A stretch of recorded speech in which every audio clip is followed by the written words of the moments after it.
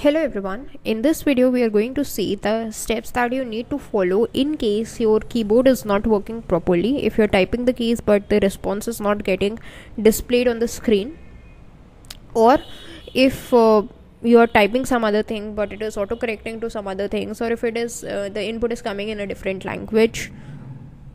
So all of these issues, how are we going to solve this we are going to see in this video. So for this purpose, what I'm going to do is very simply use a virtual keyboard. So virtual or an on-screen keyboard is available. So how do you go to that? You can just go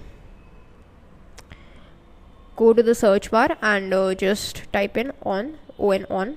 So if these two buttons are available, you are able to use them, then use the on-screen keyboard for this purpose. The reason I'm doing this because if you are clicked on this video, that means you're facing some issues with your keyboard, so it's better to use a virtual keyboard for this purpose. Okay, so then right click, so basically open up the search bar and just type in trouble. So troubleshoot settings will be open up. Let's just click on that and let me minimize this keyboard for now. So this is the troubleshoot settings display page. Go to additional troubleshooters, give it a few seconds till it loads properly. When it's loaded, go to find and fix other problems, and here you will find keyboard. So if you say see, it says that find and fix problems with your computer's keyboard settings. So just click on that, click on run the troubleshooter. It's going to take a few seconds. It's going to detect the issues and auto fix them if there are any of the issues that are found. So in my case, no changes or updates were necessary because of course my keyboard is working fine. But in your case, if your keyboard is not working fine, then it is a high chance that your troubleshooter will give you some issues and it will actually fix that issue. If it is not fixing that issue, you can go to detailed information. So the troubleshooting report will show you the issue, and from here you can actually fix this issue. Then again, I'm just going to click cancel for now. So the issues with your keyboard might have been fixed for now. If they are still not fixed, then what you need to do is again open up your on-screen keyboard, again go to the search bar and type in settings, SETT. So this settings app should be opened. Just click on there, and here we need to go to time and language settings. Make sure that the language that we are using in our keyboard is actually the correct language. It's not some other language that we are using. So for this, go to this language option. Here you will see the language that is being used for different purposes. So for Windows display, we are using the United States English, which is good. For apps and websites, we are using Indian English, which is okay. For the regional format, again, we are using the Indian English.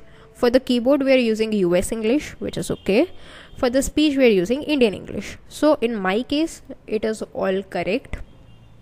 If you notice that for your keyboard it is not United States English or UK English or whatever language you prefer, if it is not that, then you can change that particular language by clicking on that particular keyboard.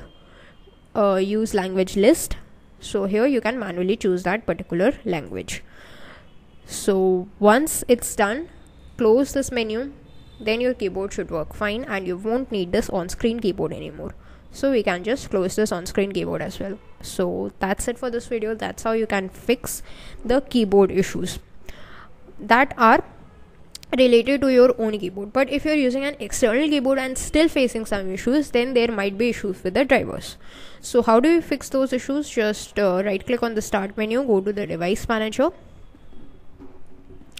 Here go to keyboards. Here make sure that your external keyboard is showing over here. If it is not, go to action, scan for hardware changes. Once the scan is complete, then your external keyboard should be available over here and you should be able to use it to type. And if it still doesn't work, then one of the most probable causes could be a num lock or some other lock key that you have used. So make sure those are not there, and then your keyboard should be up and running fine. That's it for this video. Thanks for watching.